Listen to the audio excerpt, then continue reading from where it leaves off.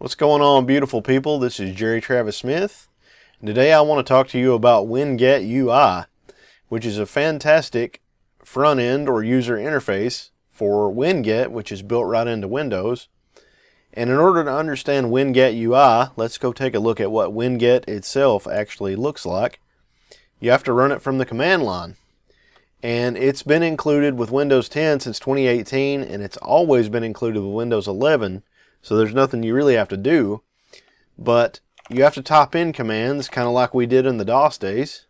So if I just put in Winget, it shows me a bunch of options here that I can use. So let's say I want to search for a piece of software here. So I like Fast Stone Image Viewer better than the stuff that comes with Windows. So I can type in Winget, search, Fast Stone. Give it a second to search, and here we go. It actually will tell me Fast Stone Image Viewer. And in order to install Fast Stone Image Viewer, I can issue the next command.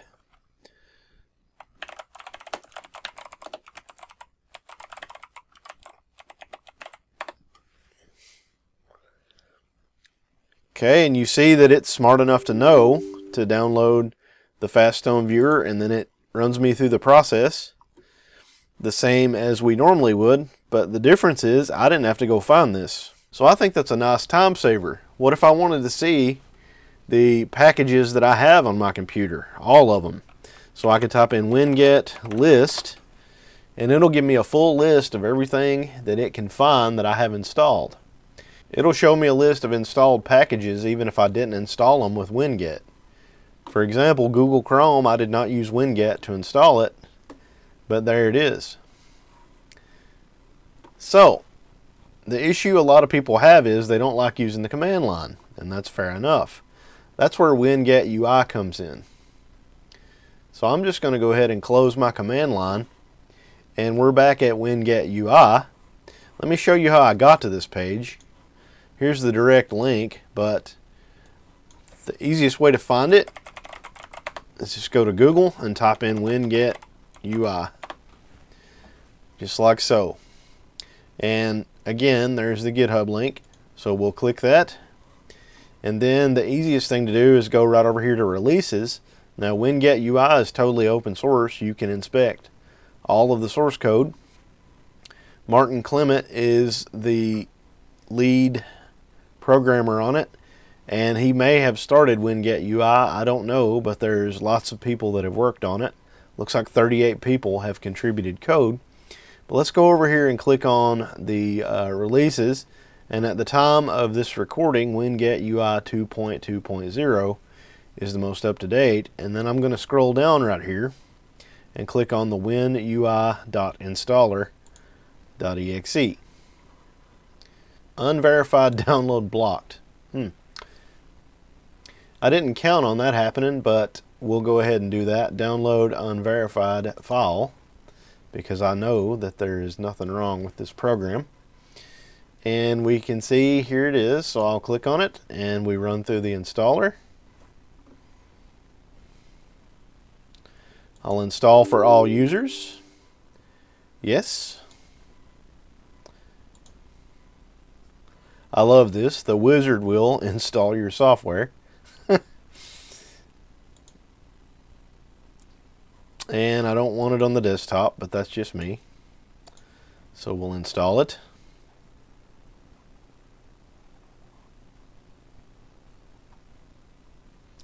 And launch WingetUI.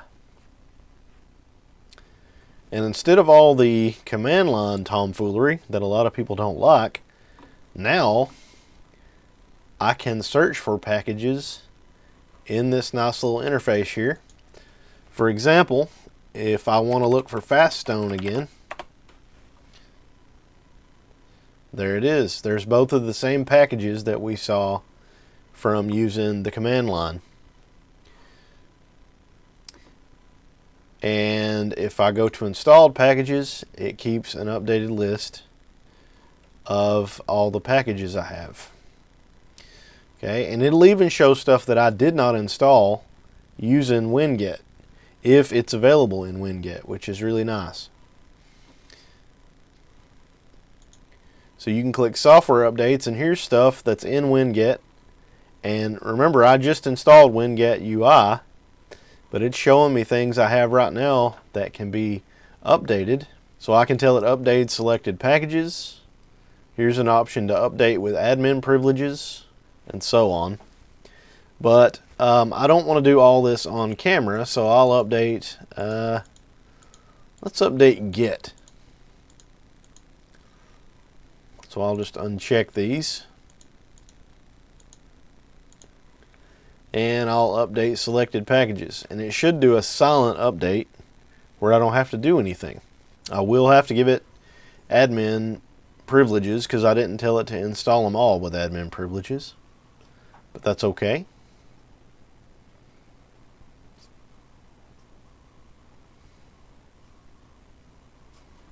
And watch this, when it gets done, these are going to match now.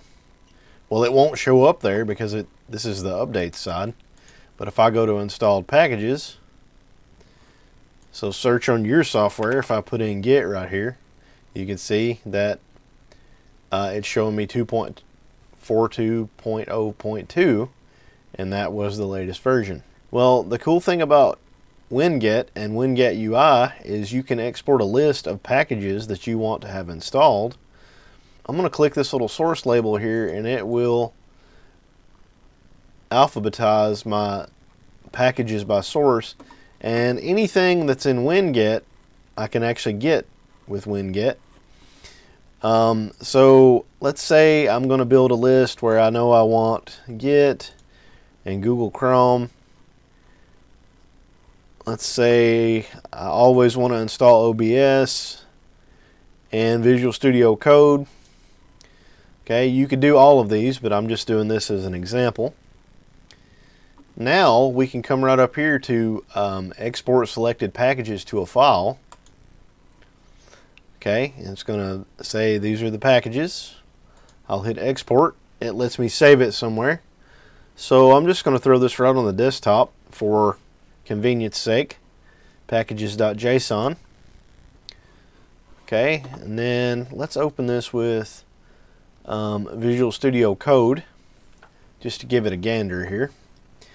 And you can see that this JSON file just basically has a bunch of information about those packages I selected.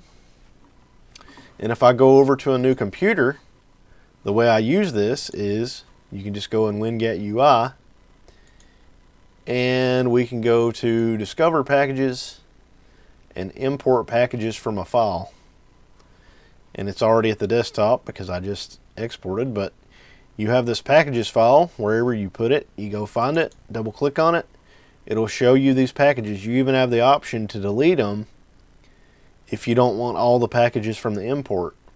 And then you can click install.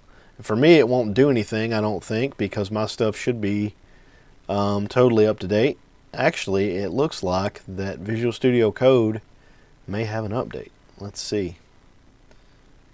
Oh, OBS was out of date. Ha!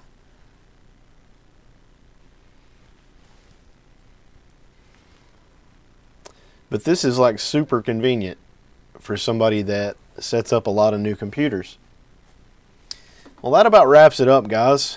I just wanted to show you WingetUI because a lot of people don't know about it. I was pretty excited when I found it. As always, thanks for watching, guys. If this helped you and you like content kind of like this, I would really appreciate it if you subscribed. Have a great day and God bless.